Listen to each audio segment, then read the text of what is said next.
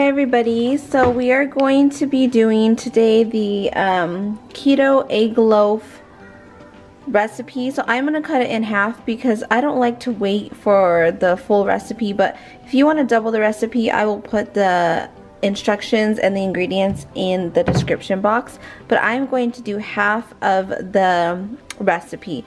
So we are going to do 4 eggs.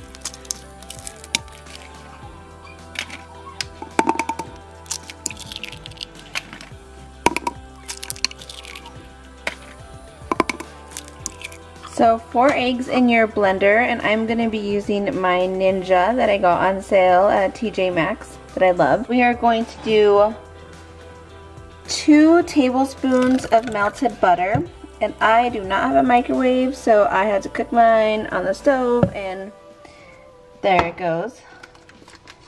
4 ounces of cream cheese, and I already just cubed that up and have it ready to go into my blender, especially because I'm using one hand and that's kind of difficult. It's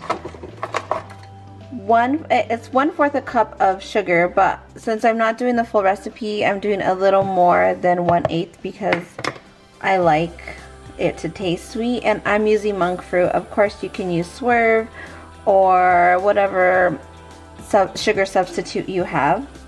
So I'm doing half a teaspoon of baking powder and half a teaspoon of vanilla, and I am just going to put my lid. So I have my lid on my blender cup over here, and I am just going to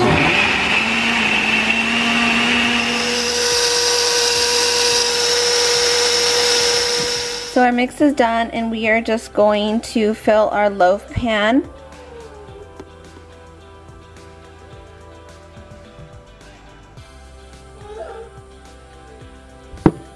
And the crying baby is upset because the Wi-Fi has stopped working.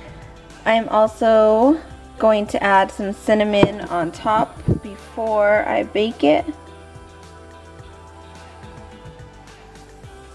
because I am going to make this into like a French toast. So just gonna add the cinnamon already, and that's going to go at 350 degrees.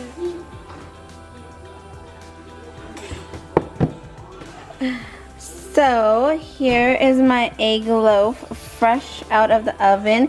It's gonna shrink, so I wanted to show you how fluffy it looked before it shrinks up, so I'm gonna let it cool down real quick. So I'm just making mine a little bit crispier in some butter in my cast iron skillet, and this is the finished product, and I topped it with my magic syrup, and I found this at my local grocery store, and it is keto, paleo, and I believe it is 1 net carb for 2 tablespoons.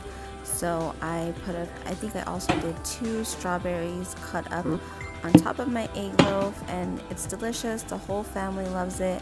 I also added a few Lily's chocolates, and it was marvelous. So go ahead and try that, guys.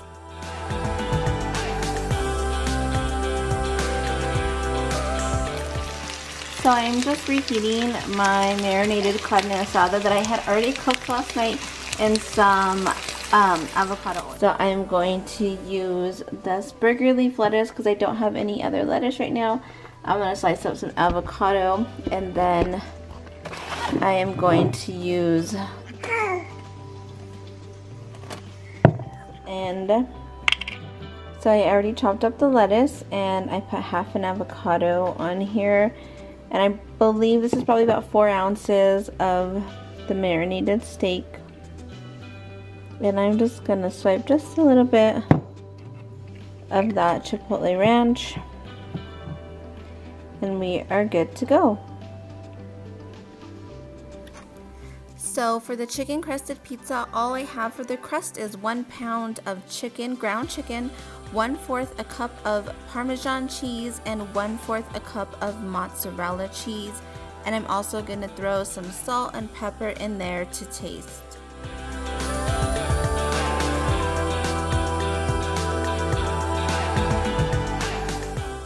So I just mix that all together, and when I'm done mixing it and forming kind of like a dough-like substance, I'm going to put it on a parchment paper and I'm going to cover this. I didn't get the footage, but I covered with another parchment paper and rolled it out to make a very flat crust.